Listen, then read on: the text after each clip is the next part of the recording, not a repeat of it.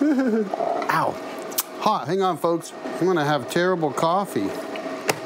Oh, there we go. My filter fell on me, but I got it fixed after a minor burn.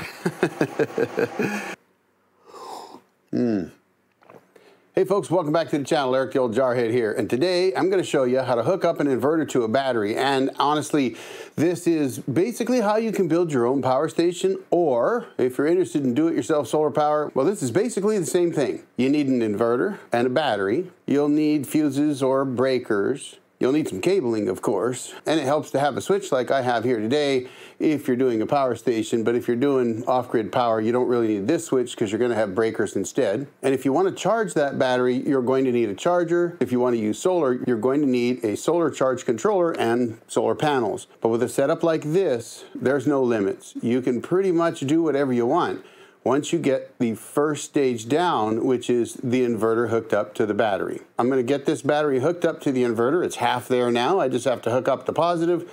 We're going to turn things on, have a look at it, and I'm going to show you how I hook this up and how you could use this as a power station, even frankly a portable power station, depending on how you build your box for it. And honestly, you don't even need to build a box. You could just hook the inverter right up to the battery and plug it in and go. And in an emergency, you could certainly do that without the fuses and the breakers and everything else. Though, obviously, it's much safer to use fuses and or breakers when you do this. But you could hook up an inverter directly to the battery and start powering something. It's just better to put the fuses and the breakers in. I'm going to go ahead and finish hooking up this battery, and then I'll show you what I've done, and we'll go from there. All right, the first thing I need to do here is just go ahead and hook up my positive wire to the battery.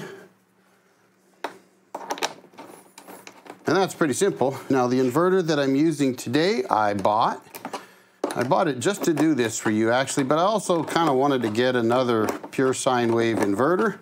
So I went ahead and bought this one here. It was fairly inexpensive, which is why I bought it.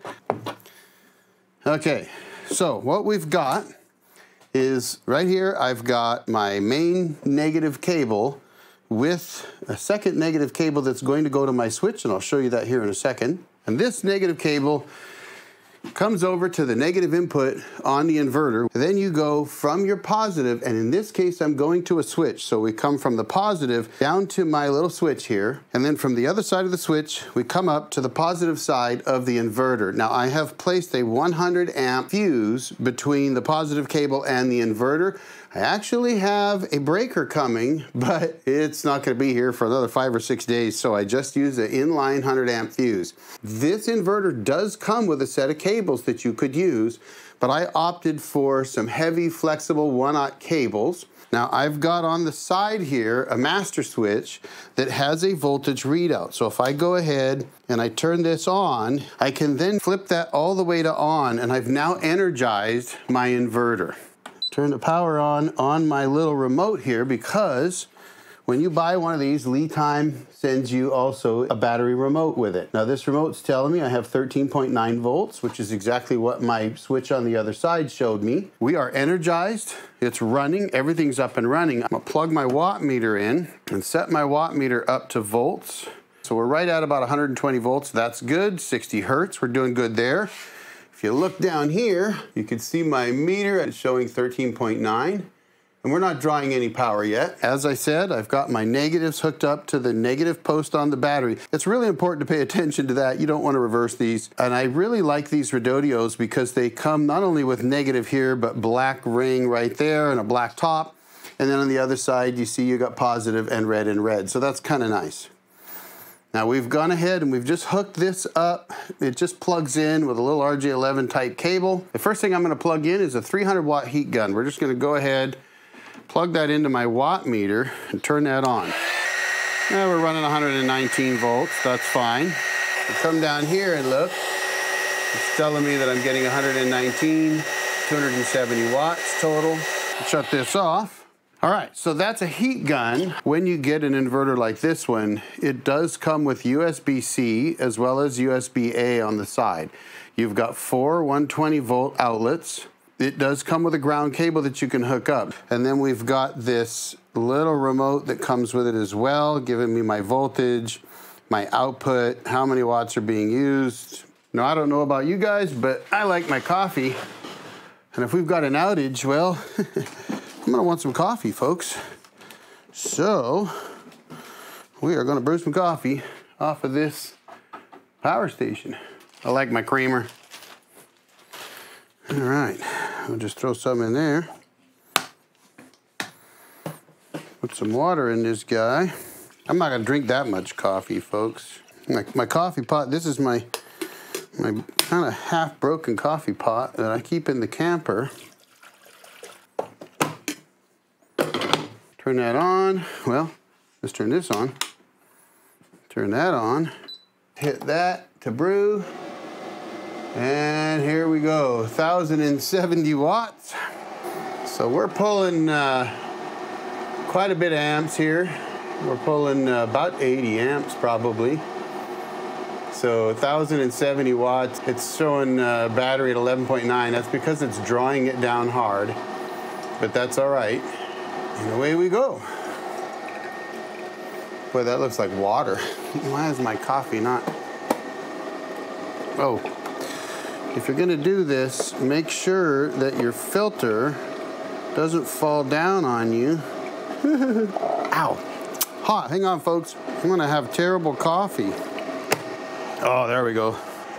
My filter fell on me, but I got it fixed after a minor burn. I can smell the coffee. It's too bad that my filter dropped the way it did. That's not good. Now my master switch shows 12.1 volts. You know, it'll be interesting to see how this turns out, but I will tell you that I have run this coffee pot on a 1,500 watt-hour power station when I was camping last, and it didn't actually use that much power. Now, if you figure that this battery has 1,280 watts available, and I barely used any when I ran that heat gun, we're now gonna push it and use over 1,000 watts. Now that was 1,280 watt hours. That means that I should be able to run it for an hour at 1,200 watts. And hopefully my coffee will darken up a little bit. It should, there it goes. It looks a little better now.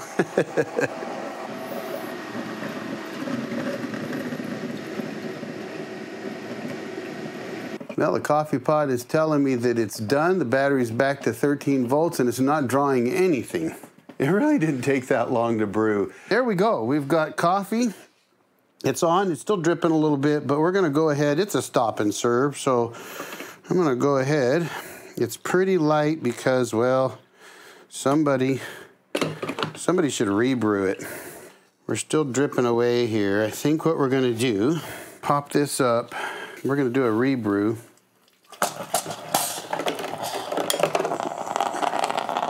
It's good to have a broken coffee pot, isn't it?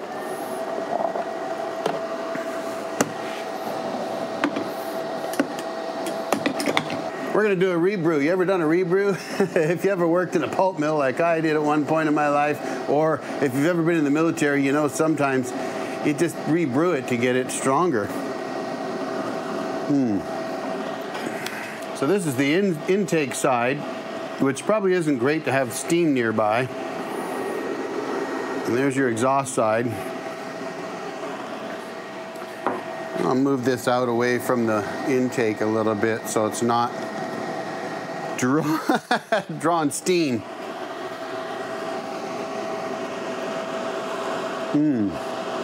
So there you have it, folks. I mean, that's about as simple as it gets. Now, there are some things about this that I'm going to talk about as soon as it gets done brewing this second time and I can get myself a little bit stronger coffee, because there are some big advantages to doing this over a power station, and I'm going to show you that as soon as this coffee gets done brewing. That's hot.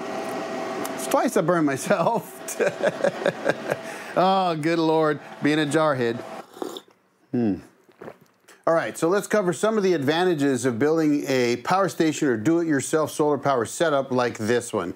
First of all, you could just get the battery, which this Redodio battery right now is on sale at $161, and this video is not sponsored. I paid for the inverter. The battery I've had a while. It's a good battery too. It's actually helped me out. I've used it to add power to my camper. I've used it for all kinds of things. It's a good battery, but That battery's $161 right now at Rododeo. So $161 for that and $219.99, basically $220 for the inverter.